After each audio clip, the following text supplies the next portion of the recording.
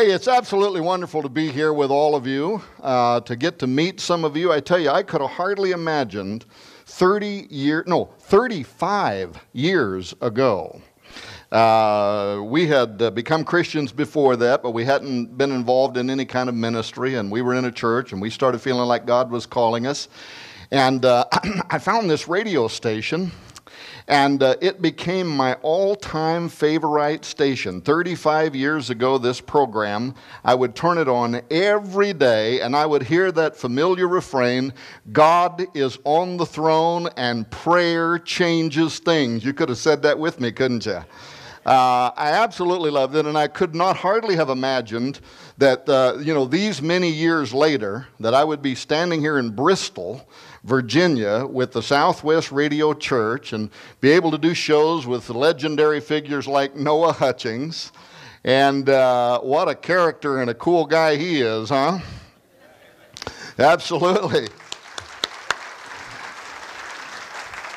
He has made me laugh. I'm telling you, he has got some of the greatest stories, and now I've got the new one where he wouldn't marry that woman, that Arab woman, so it cost him $5 for the tea, but he has got some of the greatest stories.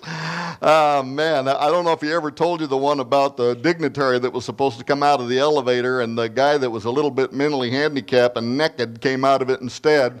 If you haven't heard that story, get him to tell it to you, because I'm telling you what.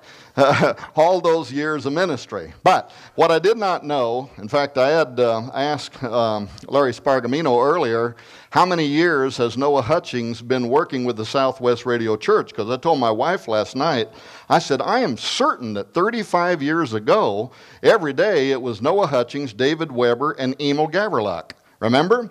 And so I bought Noah's book, Prophecy in Stone. And until my house burned down in January, I had an original version from almost 35 years ago of Prophecy in Stone. I had boxes full of the gospel truth. I mean, I was a devotee, right? I thought these guys were so far ahead of their time.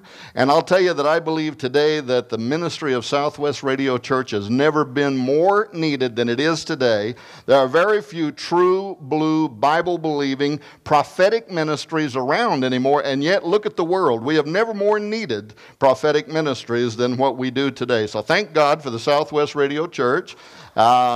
And I sure hope and pray that you will give them all of your support.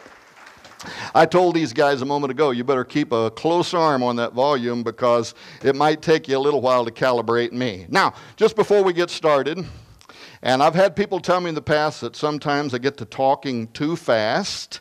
My response to that used to be just make your ears hear me fast. But some people said that didn't work anyway, so I will try to get through what I want to talk about tonight, and hopefully won't talk too fast, won't talk too slow, won't bore you to death. But I do have to tell you this secret. You want to know a secret? When Noah was thinking about this year's Bristol conference, they wanted to make it the best that it had ever been before.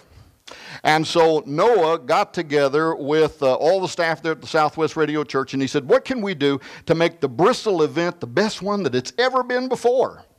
And so they talked a little while, and Noah said, I know what we will do. We will call and we will invite the most knowledgeable man in America to come and to present at this year's Bristol conference. And so Noah went and he called the most knowledgeable man in America. Unfortunately, he declined. So Noah went back to his staff and he said, now what are we going to do? If we cannot have the most knowledgeable man in America, they talked for a moment and he said, I know what we'll do. We will call and we will invite the most articulate speaker in the United States to come and to speak this year in Bristol. So Noah rushed to the phone and he called the most articulate speaker in America. Unfortunately, he declined. So Noah went back. Now he's discouraged. He said, if we cannot have the most knowledgeable man in the United States, and if we cannot have the most articulate speaker in America, what are we going to do? He said, oh, I know what we will do. We will call and we will invite the most handsome man in America. And of course, I accepted. And Brother Hoggart, as you might know, the main reason that I did was I just couldn't bring myself to turn poor Noah down 3 times in a row like that. So I accepted. For those of you that don't know that's a joke, I assure you it is. I am not the most arrogant man on the planet. Well, hopefully you found that to be funny, because what I want to talk to you about tonight really isn't very funny. In fact, it's quite frightening, but I believe it's very prophetic. Now, I don't deal in fear, but I do deal in prophecy. And I happen to know the God who can alleviate fear when you're educated about the issues and you know who to take it to in prayer, right? Somebody could say amen. There's enough of you old Baptists in here. Somebody ought to say amen. Yeah, there you go. And so what I want to talk to you about is the coming technological singularity. I want to talk to you about transhumanism. I want to talk to you about the coming human enhancement revolution. For those of you that may not understand what I mean when I use the term transhumanism, I am talking about a very broad cultural movement that is growing like lightning in academia, in halls of education, in U.S. government agencies, in DARPA, in the Department of Defense, in the U.S. Pentagon, among the Jasons, among the Brookings Institute, among academia around the world, in this country, at Stanford University, Oxford University. All are committing huge amounts of resources and now your tax dollars towards a vision. What is transhumanism? It is the idea that we are going to use technology now to create a new version of ourselves. We have the power. We have the tools. $6 million man? Give me a break. We're going to realign our genetics. We are going to change ourselves. What we are now doing with genetically modified crops, what we are now doing with genetically modified animals, we are going to do with humans 2.0, a new version of man, an improvement over what God did, they say, and we're going to do it very quickly. Noah told you earlier about Time Magazine's interview with Mr. Singularity himself, Ray Kurzweil, and talking about how mankind will become immortal within the next couple of decades. Well, let me tell you, they believe that vision. There are among them utopians. There are also among them some who are dystopians and who believe this could lead to the eradication of all life on earth, and yet we're committed to it anyway. Well, that's what I want to talk to you about for the next little bit. Now, I heard earlier today when, I think it might have been Bob Glaze maybe, or maybe it was Larry Spargamino, somebody was asking where different people had come from, and there were some of you here that said you came from Ohio, right? It's basically sitting in the same area. Were you there last year at the Science and Supernatural Conference in Ohio? Well, I spoke there, and I was quite certain that most Ohioans were completely unaware that right there in their state, in recent years, nearly $1 million. Here's the headline, by the way, right there. Actually, there's the Medical News Today press release right there. Case Law School, that's a law school that's in Ohio, receives $773,000 NIH, that's the National Institute of Health. That's the largest department in the United States that doles out your tax dollars for health-related research. They gave a grant of almost $1 million to this fellow right here, Professor Maxwell Melman at the Case Law School, Western Reserve University, almost $1 million for one purpose, ladies and gentlemen, and that is to begin creating the guidelines that will be used for establishing public policy, that is, the law. And how will the law be extended towards human non-humans? In other words, humans that are genetically different than you and I, and will they be protected by the U.S. Constitution? Will they be protected by the Bill of Rights because they are not humans who have received inalienable rights like our Constitution says we have from our Creator? These are new creations. We'll talk more about that perhaps in a little while if I don't run out of time. And if I see Noah walk over here and start approaching me, then I know I'm running out of time. But that was specifically what this grant was given for. Now, I had been looking for the finality of this report.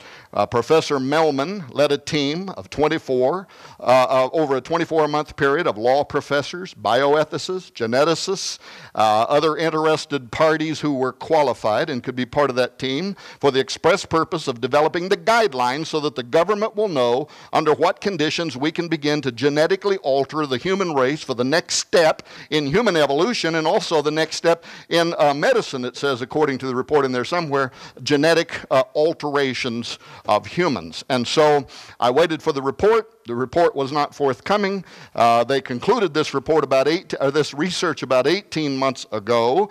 But whereas I have not yet been able to find the report that was supposed to come forward, I did notice this, that Professor Maxwell Mellman, who led this research, left Case Law School, began traveling the United States of America, and right now he's going to colleges and universities, and he's giving 2 lectures. One is called Directed Evolution, Public Policy and Enhancement, and the second is called Transhumanism and the Future of Democracy. So guess what, ladies and gentlemen? There is a plan, and it is unfolding, and it is unfolding quickly. And your tax dollars are being used to fund the very scheme that is going to be used to recalibrate humanity. But if you're sitting in this building, and you might happen to be a little bit envious of those Ohioans, never fear, the spring 2010 University of Virginia magazine on reinventing life. How far is the University of Virginia, by the way, from here? Anybody know? Long way, 200-300 miles. Oh, so it doesn't affect you in Bristol? Well, guess what? Do some research and you'll find out that farms around you are raising genetically modified crops, genetically modified animals. It isn't just, by the way, it isn't just Virginia, it isn't just Ohio. This is happening in every state in the United States right now. In the state that I come from, Missouri, we're raising genetically modified pigs that have human organs and have human DNA running inside these pigs for the purposes of xenotransplantation. But why I liked this Virginia article was it's the spring edition from 2010, so it's not quite a year ago that they put this out. But it's quite a lengthy article. You ought to Google this and go get this 2010 spring edition. You can get it from the University of Virginia's website. Download it and read this particular edition because it is all about how we have been genetically modifying organisms, but we are going to genetically modifying humans, and it's going to happen quickly. Professor Michael Schertz, who is the professor of chemical engineering at the University of Virginia, he says it is going to happen. We're going to change human DNA.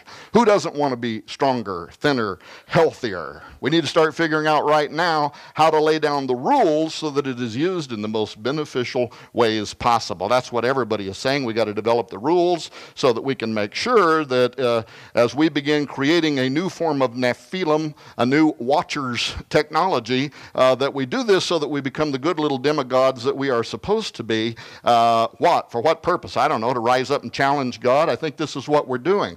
You know, here's the thing that kind of gets me, and I apologize, I do tend to jump around, and so hopefully you won't get mad and start throwing stuff at me. What does God know that we don't know? Besides a lot, what does he know that we don't know? Why did God put barriers between the species? Why did he order that each kind reproduce after its own kind? And what will man now do in its arrogance as we begin combining ourselves with animals and other synthetic forms of life? We could literally release a kind of prion contamination, a cross-species disease for which humanity has absolutely no defenses. It could be a fulfillment of biblical prophecy. It could be a plague of new black death upon the earth. But we are racing into this technology as fast as we possibly can. And you and I, ladies and gentlemen, are already eating genetically modified foods. In Britain, where the brother was speaking from just a moment ago, and he just barely touched on how they're creating genetically modified monstrosities over there. Genetic chimeras that are part human, part animal for research purposes. This is happening. They've created humans in Britain that have 3 genetic parents. They're creating designer children. It's happening there. It's coming here. And as Professor Schertz says, it is going to happen. Whenever the technology exists, we use it, period. We're going to use it. But I found later on in his article, if you read it, something very interesting. He says, when scientists first start working with human DNA, he's talking about when we actually start genetically altering humans. If you read the article, that's what he's talking about. We are going to botch it. with both immediate and long-term consequences. In biological systems as complex as humans, there will be mistakes and unintended side effects when DNA is modified. There will be mutations that will have extreme consequences for the individuals in which they appear. Most mutations are harmful, certainly not like X-Men, end quote. And of course, Pastor Hoggins, you know why he's referring to X-Men, because he's a college professor and he's talking to what Rush Limbaugh calls those young skulls full of mush. And those young skulls full of mush right now are being indoctrinated in the school. Right across the road from here, the movie's playing right now with Thor. The gods are coming down. We're going to be converted. We're all going to be very cool. Oh, sure, there'll be some bad X-Men, but us good X-Men, we're going to overcome them. In the end, we're going to win out. If you don't believe it, watch Wolverine, right? At the end of the day, we win. And that's what this generation is buying into. There's a new poll out now that says 75% of people under the age of 25 have had their worldview more shaped by Star Wars movies than they have Christian churches. This generation is being sold into something, ladies and gentlemen, and it is not going to end well. And I believe that it is probably the billion-pound elephant standing in the middle of most prophecy circles that are too afraid to even touch this subject matter, saying, when is somebody going to pay attention to me? Because we are entering into the days of Noah. We are entering into a period of time where the world, where the Bible says men's hearts are going to fail them for fear for seeing those things that are coming upon the earth. We're entering into it. Oh, okay, well, you may say this, but surely, Tom, these are just isolated news stories, right? You've seen preachers that do that. Spend 8 days trying to find one headline to support their proof text. You know, search and search. I got to have something that will make what I'm talking about sound like it's real. So, did you do that, Tom? Did you go out and just grab a couple of headlines? Listen, I could honestly, not exaggerating, I could spend 10 hours standing here thumbing through news stories out of the last 24 months. But let me just show you a few of the headlines that are both, they're news stories from reputable news sources. Some of these are from U.S. government and European government reports that are recent reports. Some of these are from peer-reviewed medical journals, but let's just have a very fast look at some of these. Here's the 2010 newest State of the Future report from the Millennium Project. If you don't know who the Millennium Project is, very important. They were formed out of the United Nations a few years back. The Smithsonian Institution, the Futures Group International, the American Council for the UNU. They're global futurists. They basically predict the future for GMOs, for governments, whoever needs information. That's what they do. They're among the elite of the scientific community. You can Google this at Google. Say, I told you I was educated. You can go to Google and you can Google this. I got a doctorate from somewhere, I just can't remember where. You can Google this, you can download this report, read it for yourself, because it's got a lot of very important information in it. But here was what, part of what leaped out at me is when they begin talking about the human genetic revolution that is coming, the human enhancement revolution, and they start talking about, quote, as computer code is written to create software to augment human capabilities, so too genetic code will be written to create life forms to augment human civilization.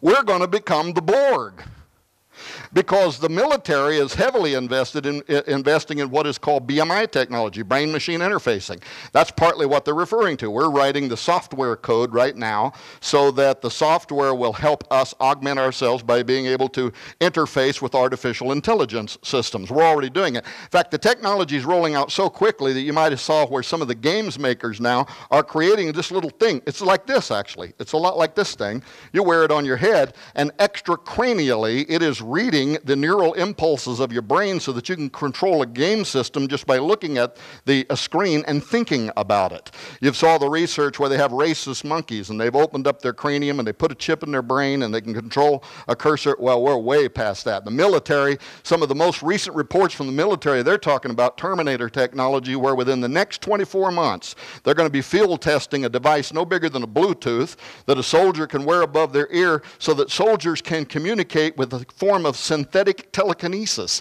They'll be able to communicate with each other from battlefield to various things. They'll control robotic devices, drones, robotic tanks, just by thinking about it. You might have saw the story this week. They're creating the helmet right now that will allow them to visualize the battlefield at great distances, and by thinking about it, tell these drones where to go and what to do. Well, it takes software to help these machine devices break down the neural processes of the brain. The brain's secret language has been very complex. This is why DARPA, many other military agencies have invested literally billions of dollars over the last few decades trying to decipher the secret language of our brain waves. Well, they're getting very close now. They've created the algorithms, and now they're being able to read this code. They'll parse it down into computers where it is translated into digital code, which then forms words and commands. It can then be picked up on the other side. Matter of fact, two humans just communicated with each other, one in Europe and one here, telekinetically using two computer devices, and this device that's being tested by the government. Well, what they're saying is, as computer code is written to create software to augment human capabilities, it is going to outpace us normal humans. We're no longer going to be able to adapt. I mean, we may need something else. We may need 8 arms. We may need some other kind of organism that is not natural to humans. And as we begin creating the Borg, we're going to need to create genetic code that will be written to create life forms to augment civilization. This from the 2010 State of the Future report. Hey, here's the Mail Online. Back to Britain again. Your children will live to see man merge with machines, but will it save us or destroy us? That is the question. Here's the Evangelical Lutheran Church in America, Redesigning Humans, the Final Frontier. And this article, they're talking about men like Professor Gregory Stock. Gregory Stock is a brilliant man. He is working with scientists in the United States and other countries right now on what is called genetic germ-line engineering. Why is genetic germ-line engineering important? Because it's different than making a genetic alteration to an adult specimen. For instance, you've heard of gene doping. Sports figure, they get injected with particular kind of genes that will then give them performance abilities, and this is called gene doping, and it's not like the old, stuff that they used to take that would turn up in drug tests. So this is becoming a problem. Well, but with gene doping, if you go into your local genetics laboratory and get injected with a bunch of genes that might help you do something, that will not be passed on to your next generation. You have babies, it doesn't pass on to them. But with genetic germline engineering, it does. We make changes at the very early embryonic level. We make changes at the sperm level. We make changes at the egg level. We're already doing this. It's not a theoretical science. And what people like Professor Gregory Stock are saying is if we want to produce a better future for humans, the best way to do it is begin to genetically re-engineer humans now at these lowest possible levels, and then all offspring from them forward will forever be something different than what humans are today. And they're very much working towards this. In fact, here he says in his own words, we know that Homo sapiens, that's you, is not the final word in primate evolution, but few have yet grasped that we are on the cusp of profound biological change, poised to transcend our current form and character on a journey to destinations of new imagination. Glory to God. Yeah, I think this was thought of once before. And by the way, Pastor Hoggard is going to be talking later. Are you going to bring up the triple helix? All right, then I'm not going to steal none of your thunder, but just in case, when he's talking about a triple helix, if you think he's stretching the facts, here's the Scientific American triple helix, designing a new molecule of life. Human evolution is not over. You didn't even know that your double helix was outdated, did you? Here you are, Chevy Chevettes and Ford Pintos, and didn't even know it. Well, your benevolent overlords are getting ready to upgrade you to Cadillacs, in their opinion. Christianity today, the techno-sapiens are coming. When God fashioned man and woman, he called his creation very good. Transhumanists say that by manipulating our bodies with microscopic tools, we can do better than God did. Hey, here's another one. And note that this is Reuters. one of the most respected news sources in the world. So I wanted to say that so you would know that this wasn't from Weekly World News, and I didn't photocopy a tabloid magazine that I grabbed as I was heading out of the grocery store. Reuters, but here's the article: scientists want debate on animals with human genes. And then look at this first paragraph. A mouse that can speak, a monkey with Down's syndrome, dogs with human hands or feet. British scientists want to know if such experiments are acceptable or if they go too far in the name of medical science or medical research. There's a little bit of an interesting backstory on this. Am I too loud? Am I loud enough? Am I talking too fast? Am I talking too stupid? All right. There's a little bit of a backstory here, and Alan could even give us more on this, I'm quite certain, but in Britain, a few years back, they had what was called the embryology discussions. Now, the purpose behind the embryology discussions were there were scientists who were mostly being driven by large corporations in the pharmaceutical industry who wanted to create human-animal hybrids, human-animal chimeras, so that they could experiment on them. And the reason for doing this, you would put human enzymes inside of an animal, and now you can bypass the FDA's regulations or the British regulations on being able to use humans for experimental drugs. But if you create an animal that's got enough human genetics in it, you can do the testing on the animal, and now you can test whether that therapy that you're trying to create is working well, and then you can speed up the process, get approval, and there's hundreds of trillions of dollars to be made in the genetics revolution in the genetics industry. So these guys are being driven by big corporations. They don't really care very much about life, evidently, because they're blending humans and animals. They want to get public funds in Britain. They want tax dollars from Britain to fund their experiments.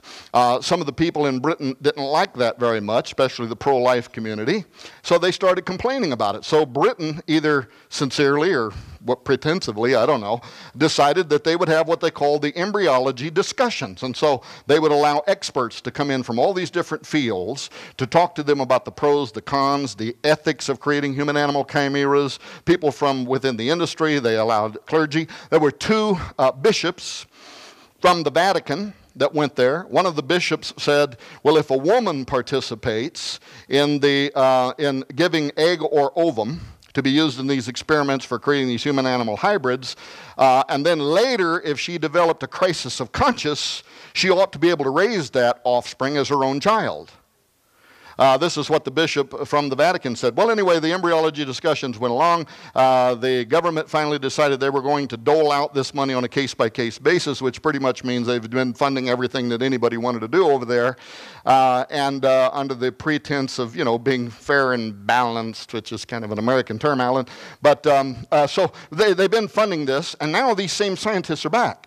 And what they're saying is, okay, we've been doing this, and we're supposedly destroying these human-animal concoctions at a very early age or at the embryonic age. But now what we want to know is, would the government, would the public be willing to continue funding this research? And now let us set up some islands of Dr. Moreau so we can start raising these monstrosities to full maturity so that we can do even better experiments. And that's what they're wanting to ask. And furthermore, if you go Google this article and you read it, you'll see that the scientists in this press release come very close to admitting that some of their colleagues are already doing it anyway, and so the public might as well go ahead with the program. There's a few theories. One of them is called the law of diminishing returns, where the public, if you went to the public here in America and said, hey, we want to start creating some half cow, half humans that we can use for target practice out in the middle of a field in Missouri, what do you think? Most of the public is going to say no. Even the crazy ones are going to say no.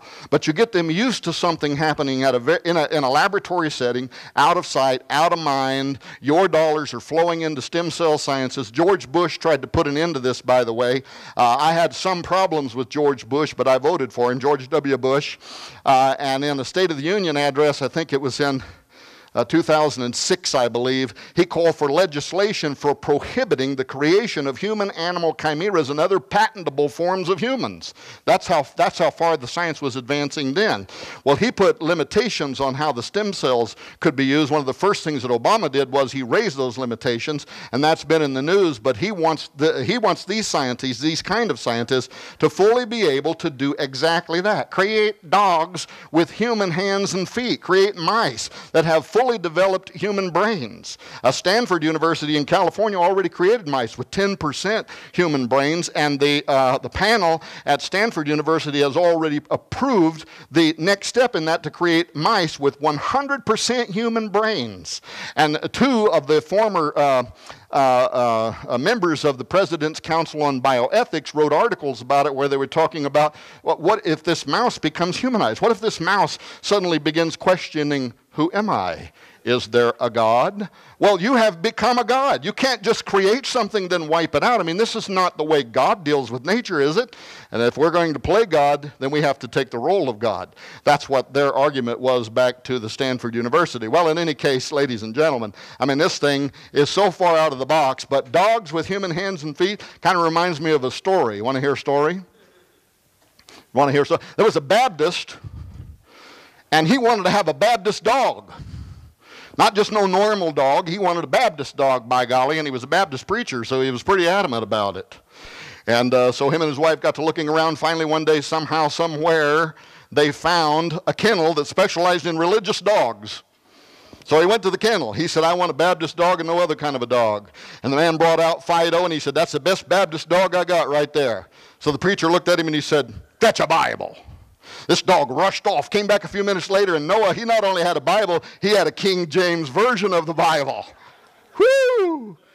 The woman looked down at the dog, and she said, turn to Psalm 78. The dog leaped down with great dexterity, began with his paw, turned right to the book, Psalm 78. They said, we're having this dog. That's the best Baptist dog I ever saw.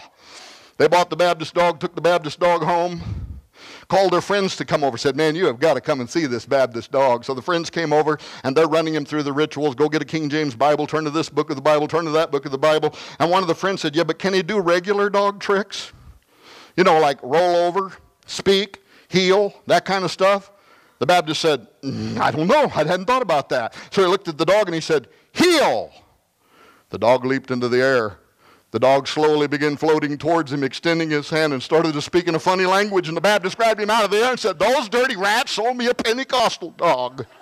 The Washington Post, of mice, men, and in between, scientists debate blending of human and animal forms. Merely human? The New York Times, merely human? That's so yesterday. Monsters, Inc., the Pentagon planned to create mutant super soldiers, a counterpunch. Here's the Center for Bioethics and Human Dignity, the future of the human species. Discovery News. Somebody was telling me earlier about blood now being used for creating circuitry, and I said, I know what you're talking about, and it reminded me of this slide. Part human, part machine, transistors devised. Here's the danger room again. Pentagon looks to breed immortal synthetic organisms, molecular kill switch included. They're trying to figure out how to get around cellular death. They want immortal life, but they don't want to have to get it from God. Hey, here was an interesting article. Top Pentagon scientists fear brain-modified foes. Why this article was interesting to me, although this one came out about 3 years ago, but this was the first one in which we learned that the Jasons, who are the Jasons? The Jasons are the celebrated scientists on the Pentagon's most prestigious scientific advisory panel. That's about all you'll ever know about the Jasons. They're highly guarded, but they are considered to be among the elite minds in the world, and they offer advice to the Pentagon, to the Department of Defense, to the Defense Advanced Research Projects Agency, but they had created a report that was supposed to be for your eyes only to the Pentagon, in which they were detailing how that the human enhancement revolution is going to be the next arms race, and it's going to be here within 24 months. That was leaked by Secrecy News to Wired Magazine, who created that article. Well, here's Discovery News. Discovery News looked into the genetics revolution, genetics, robotics, artificial intelligence, nanotechnology, synthetic biology, neuropharmacology, just a lot of stuff that ends with the phrase ology, and how that in the hands of the transhumanists is, quote, the most dangerous idea in the world. Professor Francis Fukuyama, a celebrated scientist, took it even further. He said it is the most dangerous idea in the history of mankind, and it could this century lead to the extinction of the human race. Well, we're back to Virginia. Virginia Journal of Law and Technology, patentability of extinct organisms regenerated through cloning. And yes, that's exactly what it sounds like. They're talking about bringing back to life organisms, living things that have been dead for millennia. And we have no idea what they could do in this environment, but we're going to bring them back anyway. We're back to Virginia number 2, the University of Virginia. Virginia team wins bronze medal in genetically engineered machines competition. The reason I put this one on there is so that you would see how fast the genetics revolution is becoming ho-hum and everyday. The creation of new novel forms of life, things that God did not create and that have never been on the earth before, is now, for the past 4 years, the iGEM competition. The genetically engineered machine competition has been a basis of our colleges and universities across the nation, and college kids. They're getting gene sequencers, and they're creating new forms of life that do things that have never existed in history. And these are living organisms. These are creatures. They are alive. And they do things that have never existed on Earth, and it's becoming so every day that now the college kids are competing to create new novel forms of life that actually will do things. That's why they call them a machine. And this last year, the Virginia team won the bronze medal. Here's back to Virginia number 3, Virginia Journal of Law and Technology, moving beyond gene doping, preparing for genetic modification in sport. And basically what they're saying is it's going to start on the battlefield. It's going to very quickly move into the culture at large. It'll begin in sport. We'll begin genetically modifying those sports figures and our heroes and the rest of it. And then for those of you who can afford it, you too can be genetically modified. There are hundreds more similar news and peer-reviewed articles on the coming human enhancement revolution. Here's an article at the Wired magazine. We're going to create hibernating soldiers by blending them with zombie pigs. Here's another one out of the UK. We're going to create living brains inside machines. This one I wish would have turned out a little clearer. This is only May 11th. So this is just a few days ago on the post-genetic code. What they're saying is we've spent the last couple of decades mapping the human genetic code, but now as we begin genetically altering humanity, we are going to move into the post-genetic code period. Here again in DARPA's Danger Room, crowdsource intel, edit DNA. That's in this year's DARPA's budget has millions of dollars set aside for editing soldiers' DNA, for changing them genetically. Here's an article from Raiders News Network just a few days ago. Professor of human genetics at the University of Chicago has no doubts genetically engineered humans will trigger a new species of man. Here we are at the New York Times 3 days ago. We are entering the hybrid age. And what the New York Times was talking about is we had the Bronze Age, we had the Industrial Age, we had the Information Age, which we're just now coming out of when the internet was invented and all that. And now we are entering the hybrid age, the age in which everything, dogs, cats, food, humans, every living thing is going to be hybridized. Well, how soon before the human enhancement revolution is widespread? About the same amount of time as when I run out of time on giving this lecture. All of the government reports are saying after the year 2012, all bets are off. You can download this article, Converging Technologies for Improving Human Performance. It's almost 500 pages long. You ought to download it. You ought to read it because you paid for it.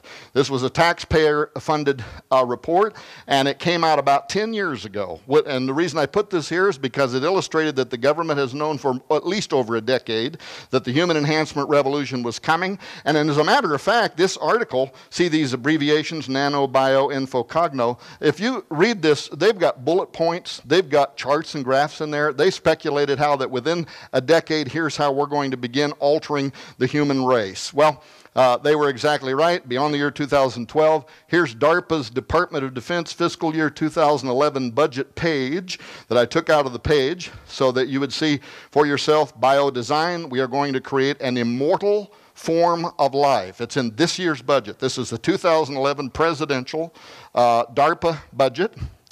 We are going to create an immortal, militarized form of life. In fact, DARPA is so concerned about the creation of this new form of life that they sound to me like they're confused because they want a kill switch put in it. First question that popped into my mind is, how do you kill something that's immortal?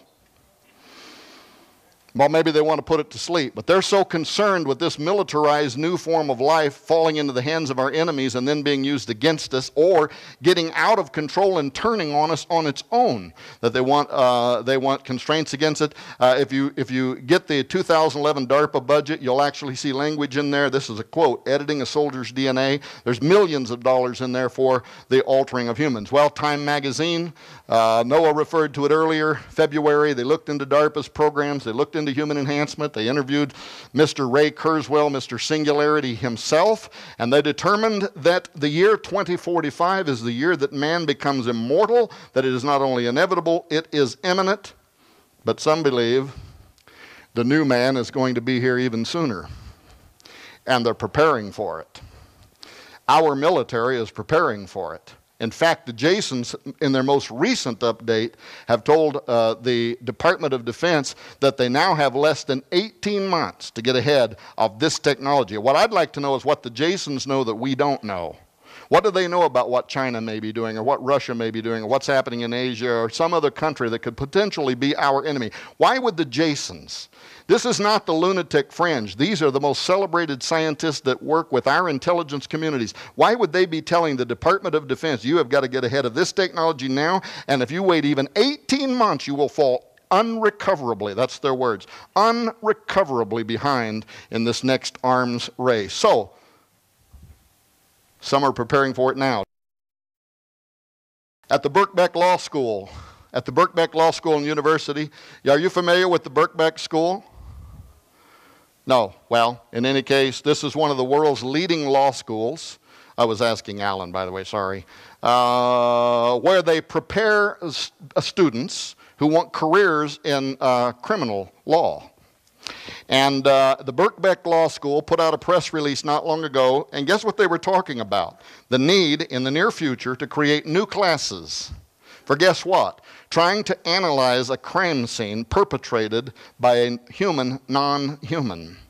And the whole point was everything we know about forensics. 200 years of developing a science called crime scene investigation is getting ready to be challenged, because if the perpetrator of a violent rape scene where a woman is found who was raped and murdered by a serial rapist was the activity of a man who is part wolf, there might not be anything we understand about forensics that would apply to this character, not his instincts, not his possible bloodlust. And the fact that these kind of questions are having to be asked was actually illustrated in experiments that were done by Evan Balaban at the McGill University in Montreal, Canada in the last few years, where he took the developing brains of quail and he transferred it into the developing brains of chickens, and as the chickens grew and developed, they started exhibiting the head bobs and the vocal trills of quail. And what his simple experiment illustrated was that very complex behavior patterns can be transferred from one species to another species when we begin to modify what it means to be a human. At the American Journal of Law and Medicine, they're wishing that we could have a literal international treaty prohibiting cloning and inheritable alterations. It isn't going to happen. But why did they want it? Because the new species or post-human, by the way, this is a peer-reviewed medical journal. The new post-human will likely view the old normal humans as inferior, even savages, and fit for slavery or slaughter. The normals, on the other hand, may see the post-humans as a threat, and if they can, may engage in a preemptive strike by killing the post-humans before they themselves are killed or enslaved by them. It is ultimately this predictable potential for genocide that makes species-altering experiments potential chemical weapons of mass destruction and makes the unaccountable genetic engineer a potential bioterrorist. How real is this threat? In California, they have been conducting a series of HFA, House Foreign Affairs Committee hearings. Senator Brad Sherman, who's best known for his expertise in the spread of nuclear weapons among terrorists, has been chairing these meetings in California. And what are they about? They are about the future, near future potential threat of superhumans, super animals, and super artificial intelligence that could form a lethal threat against which mankind is not prepared. But it gets worse. Here's the new Jason's report. Google this, download it, and read it. If you want some interesting reading, the $100 Genome, Implications for the Department of Defense. This is only a 4-month-old report. They talk about the coming human enhancement revolution and the militarizing of human genetics. And then under major recommendation, they begin talking about how the DoD has to get ahead of this. They talk about the need to establish genotype and phenotype data. And here's that phrase I was quoting a moment ago, waiting even 2 years. That would be next December 2012. To initiate this process may place them, that is the Department of Defense, unrecoverably behind in the race for personal genomics information and application. But these hot words, genotype and phenotype, if you remember your basic biology, and I'll make this this is an oversimplification, but to make me understand it, it has to be oversimplified. See, I can hardly even talk, let alone understand genotype and phenotype, you know what I mean? So genotype basically is what you are internally. This is what you inherit from your parents. This is your genetic makeup. But phenotype is how that is expressed. It's the way I walk. It's everything, really. It's more than that, but it's the way I talk. It's the way I'm bipedal. I'm a human. It's what makes me appear and look and behave and have instincts the way I do. That's the expression. That's the external expression of my internal genetic makeup. And what the Jasons are saying to the Department of Defense, as we begin changing humans, their phenotype is going to change. They are going to begin acting differently. They're going to take on animal characteristics. And we have got to now start building databases, because this is the next arms race. We got to know what in the world it is we're unleashing basically on ourselves. But what the Jasons recognize is there isn't going to be an international moratorium on this technology. It is going to be. The United Nations has been talking about, the U.S., Austria, China. They tried already to put together a voluntary prohibition on the development of this technology, and they all came out of it recognizing that, first of all, even if everybody agreed, some of them would be lying.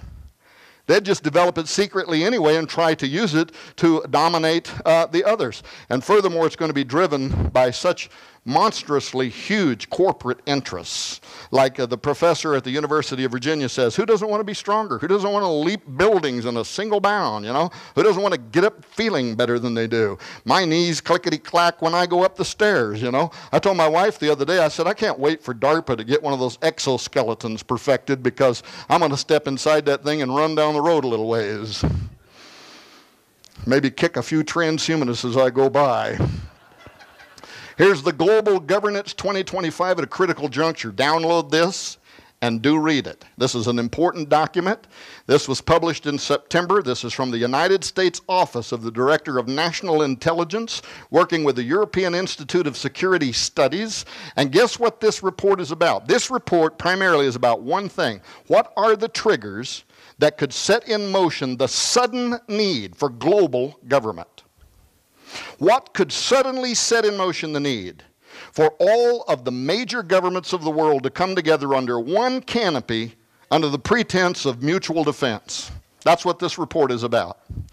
And they talk about such things as the collapse of the dollar and biological warfare and a lot of other things. But then on page 35, it starts getting interesting as they start talking about new forms of human behavior and association, genetic modification of DNA at fertilization, open the possibility for designing humans with unique physical, emotional, and cognitive abilities. They're literally saying that this arms race could be the potential trigger that could set in motion the need for a global government. It gets worse. This is the Brookings Institute, the number one policy think tank in the world, the number one policy think tank in the United States. And they right now, this is happening right now, they're writing this brand new series called The Future of the Constitution series. We used that term earlier, inalienable rights. That's connected to the U.S. Constitution. Basically what it means is we believe in America, the founding of this country, the way our documents were written, that we have inalienable rights that are given to us from our Creator, and those must be protected by the Bill of Rights, the U.S. Constitution, our courts, our laws, the freedom of speech, and so on. Well, what the Brookings Institute are saying is, are we going to extend those rights to humans who are not human? They're only part human. And this entire series from the number one policy think tank in the world is taking on this issue now, the Future of the Constitution series, with special regard to enhance human non-humans. And right here, this is a screen grab from the Brookings Institute. This was published just a few weeks back, endowed by their creator with a question mark, the future of constitutional personhood. Why is there a question mark on there if we already know that we've been endowed by these rights with our creator? Because they're not talking about that creator, they're talking about us, the life forms that we are going to create, things that are only partly human. Will we extend to them the constitutional defenses? And then, now that's, by the way, that's article, I think, number 10 in the Future of the Constitution series. This is an excerpt from article number 9, Reproductive Rights and Reproductive Technology. And I know I'm going to run out of time, so I won't take time to read all this. Basically, they give a scenario where two gay men fall in love in the near future, and in the near future, gay marriage is constitutionally protected, and they want to have a true genetic offspring. The two men want a child that is genetically made up of them, their two DNA, not a man and a woman, but two men. And the technology is going to be there, but they want something more than that. They want to increase the certainty that when this child is born, it will be predisposed to being a homosexual. And so they will insert additional gay genes into the child. Did you ever see the movie Gattaca? We're talking about a future gay Gattaca, the creation of genetically engineered homosexual people, and the need to make sure that we protect these people under the Constitution. Well, Tom, is there anything spiritual or supernatural about all this? There sure is, and I don't have any time to talk about it. We have entered an unprecedented period that I call the dawn of techno-dimensional spiritual warfare. This is the book that Noah was telling you about earlier. You can get that book from him. It's all about this subject. It has a lot more documentation in it than this today. But what I can tell you is, and I know this from experience, that Noah is walking this direction, and I'm going to be done very soon. We have entered into a warfare, ladies and gentlemen. We are in a war for the mind of a generation, unlike any generation except maybe before the Great Flood has ever experienced. I know it personally. I was attacked at the Transhumanist Spiritual Conference in Salt Lake City, Utah. I've been attacked on all of the number one transhumanist blog sites in the world, including those that are connected with the Singularity Institute and the Singularity Summit. The co-authors of some of these science reports, like the NSF report, Ethics of Human Enhancement, 25 Questions and Answers, have attacked me on the largest transhumanist websites in the world.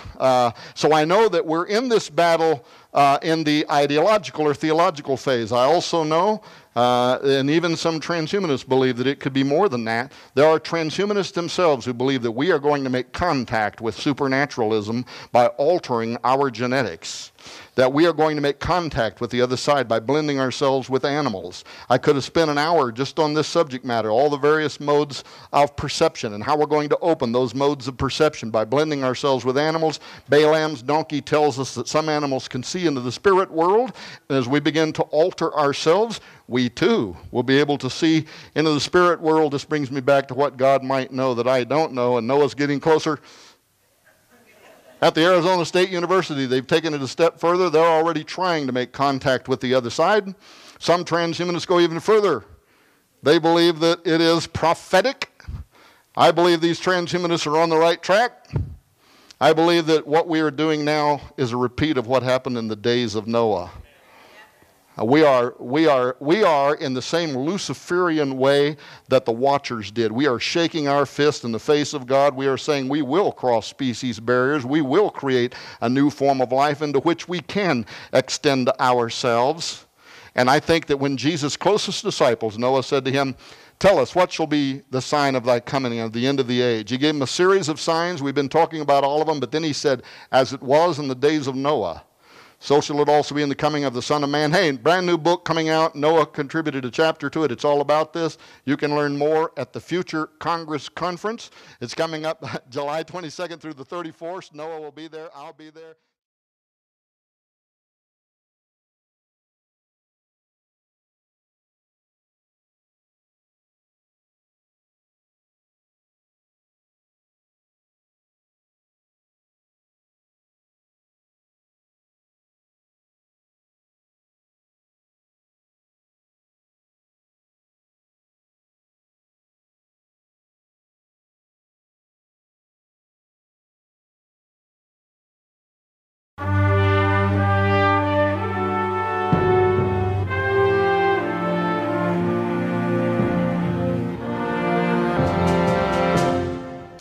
Hey, it's absolutely wonderful to be here with all of you, to get to meet some of you. I tell you, I could have hardly imagined 35 years ago.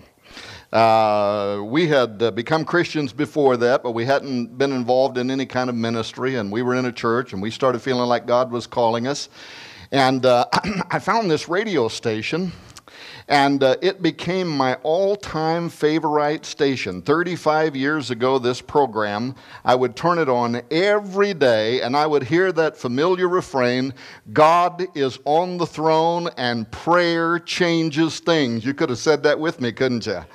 I absolutely loved it, and I could not hardly have imagined that, these many years later, that I would be standing here in Bristol, Virginia, with the Southwest Radio Church and be able to do shows with legendary figures like Noah Hutchings. And what a character and a cool guy he is, huh? Absolutely. He has made me laugh. I'm telling you, he has got some of the greatest stories, and now I've got the new one where he wouldn't marry that woman, that Arab woman, so it cost him $5 for the tea, but he has got some of the greatest stories. Man, I don't know if he ever told you the one about the dignitary that was supposed to come out of the elevator, and the guy that was a little bit mentally handicapped and naked came out of it instead. If you haven't heard that story, get him to tell it to you, because I'm telling you what. All those years of ministry. But what I did not know, in fact, I had asked Larry Spargamino earlier, how many years has Noah Hutchings been working with the Southwest Radio Church? Because I told my wife last night, I said, I am certain that 35 years ago, every day it was Noah Hutchings, David Weber, and Emil Gaverlach. Remember? And so I bought Noah's book, Prophecy in Stone. And until my house burned down in January, I had an original version from almost 35 years ago of Prophecy in Stone. I had boxes full of the gospel truth. I mean, I was a devotee, right? I thought these guys were so far ahead of their time. And I'll tell you that I believe today that the ministry of Southwest Radio Church has never been more needed than it is today. There are very few true, blue, Bible-believing, prophetic ministries around anymore. And yet, look at the world. We have never more needed prophetic ministries than what we do today. So thank God for the Southwest Radio Church. And I sure hope and pray that you will give them all of your support. I told these guys a moment ago, you better keep a close arm on that volume because it might take you a little while to calibrate me. Now, just before we get started, and I've had people tell me in the past that sometimes I get to talking too fast. My response to that used to be just make your ears hear me fast. But some people said that didn't work anyway, so I will try to get through what I want to talk about tonight, and hopefully won't talk too fast, won't talk too slow, won't bore you to death. But I do have to tell you this secret. You want to know a secret? When Noah was thinking about this year's Bristol conference, they wanted to make it the best that it had ever been before. And so Noah got together with all the staff there at the Southwest Radio Church, and he said, what can we do to make the Bristol event the best one that it's ever been before? And so they talked a little while, and Noah said, I know what we will do. We will call and we will invite the most knowledgeable man in America to come and to present at this year's Bristol conference. And so Noah went and he called the most knowledgeable man in America. Unfortunately, he declined.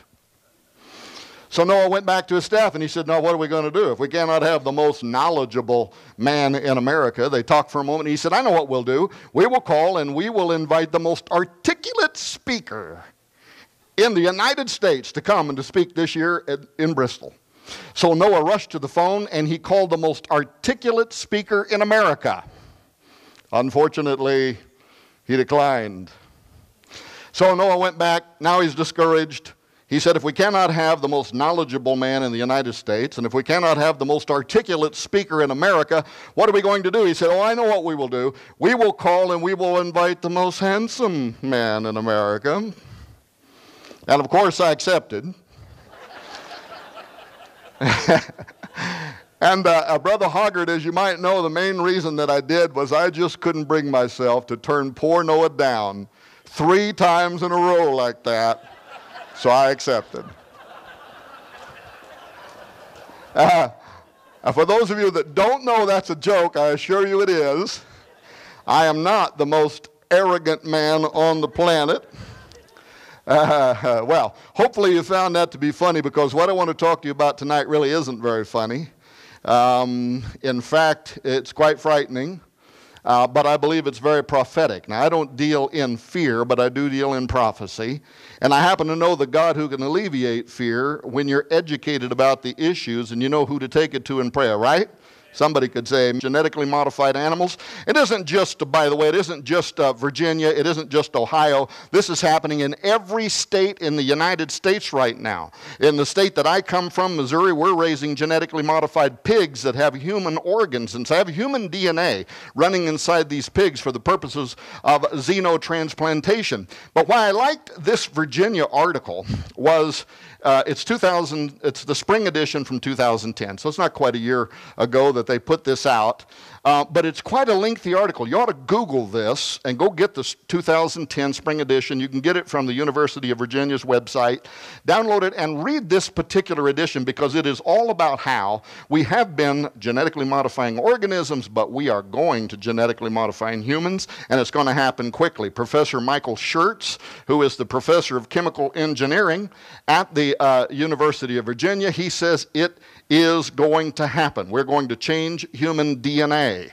Who doesn't want to be stronger, thinner, healthier? We need to start figuring out right now how to lay down the rules so that it is used in the most beneficial ways possible. That's what everybody is saying. We got to develop the rules so that we can make sure that as we begin creating a new form of Nephilim, a new Watchers technology, that we do this so that we become the good little demigods that we are supposed to be. What? For what purpose? I don't know, to rise up and challenge God. I think this is what we're doing.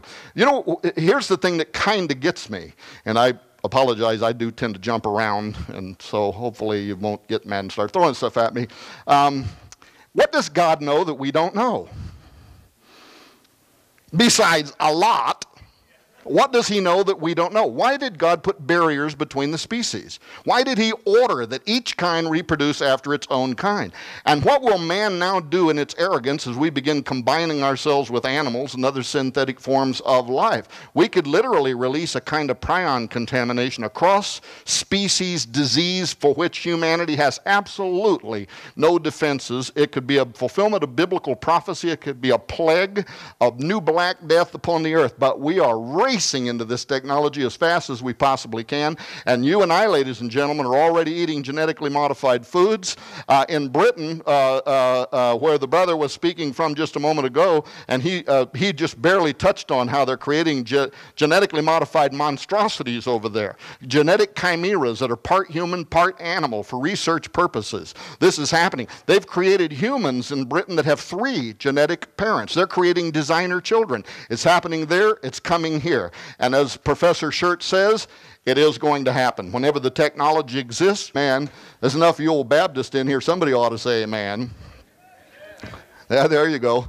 And so what I want to talk to you about is the coming technological singularity. I want to talk to you about transhumanism.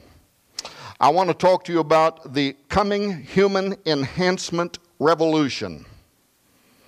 For those of you that may not understand what I mean when I use the term transhumanism, I am talking about a very broad cultural movement that is growing like lightning in academia, in halls of education, in U.S. government agencies, in DARPA, in the Department of Defense, in the U.S. Pentagon, among the Jasons, among the Brookings Institute, among academia around the world, in this country, at Stanford University, Oxford University.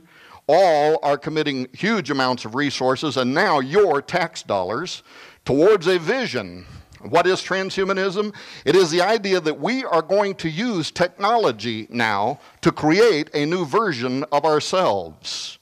We have the power, we have the tools. $6 million man, give me a break. We're going to realign our genetics. We are going to change ourselves. What we are now doing with genetically modified crops, what we are now doing with genetically modified animals, we are going to do with humans. 2.0, a new version of man, an improvement over what God did, they say, and we're going to do it very quickly. Noah told you earlier about Time Magazine's interview with Mr. Singularity himself, Ray Kurzweil, and talking about how mankind will become immortal within the next couple of decades. Well, let me tell you, they believe that vision.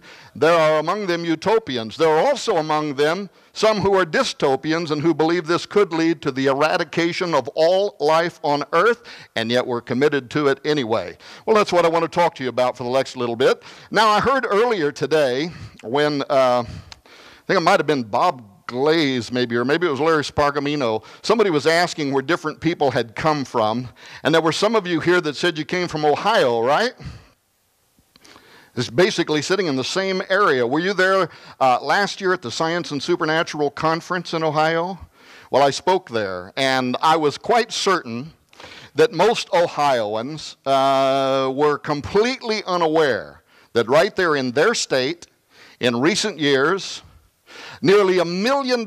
Here's the headline, by the way, right there. Actually, there's the Medical News Today press release right there. Case Law School, that's a law school that's in Ohio, receives $773,000 NIH, that's the National Institute of Health. That's the largest department in the United States that doles out your tax dollars for health-related research. They gave a grant of almost $1 million to this fellow right here, Professor Maxwell Mellman at the Case Law School, Western Reserve University, almost $1 million for one purpose, ladies and gentlemen, and that is to begin creating the guidelines that will be used for establishing public policy, that is, the law. And how will the law be extended towards human non-humans? In other words, humans that are genetically different than you and I, and will they be protected by the U.S. Constitution? Will they be protected by the Bill of Rights because they are not humans who have received inalienable rights like our Constitution says we have from our Creator? These are new creations. We'll talk more about that perhaps in a little while if I don't run out of time. And if I see Noah walk over here and start approaching me, then I know I'm running out of time. But that was specifically what this grant was given for. Now, I had been looking for the finality of this report. Professor Mellman led a team of 24, over a 24-month period of law professors, bioethicists, geneticists, other interested parties who were qualified and could be part of that team for the express purpose of developing the guidelines so that the government will know under what conditions we can begin to genetically alter the human race for the next step in human evolution and also the next step in medicine, it says, according to the report in there somewhere, genetic alterations of humans. And so I waited for the report. The report was not forthcoming. They concluded this report this research about 18 months ago, but whereas I have not yet been able to find the report that was supposed to come forward, I did notice this, that Professor Maxwell Mellman, who led this research, left Case Law School, began traveling the United States of America, and right now he's going to colleges and universities, and he's giving 2 lectures. One is called Directed Evolution, Public Policy and Enhancement, and the second is called Transhumanism and the Future of Democracy. So guess what, ladies and gentlemen? There is a plan, and it is unfolding, and it is unfolding quickly. And your tax dollars are being used to fund the very scheme that is going to be used to recalibrate humanity.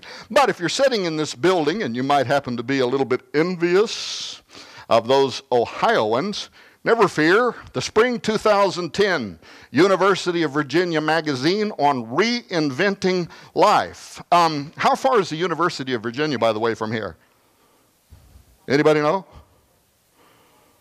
Long way, 200-300 miles? Oh, so it doesn't affect you in Bristol?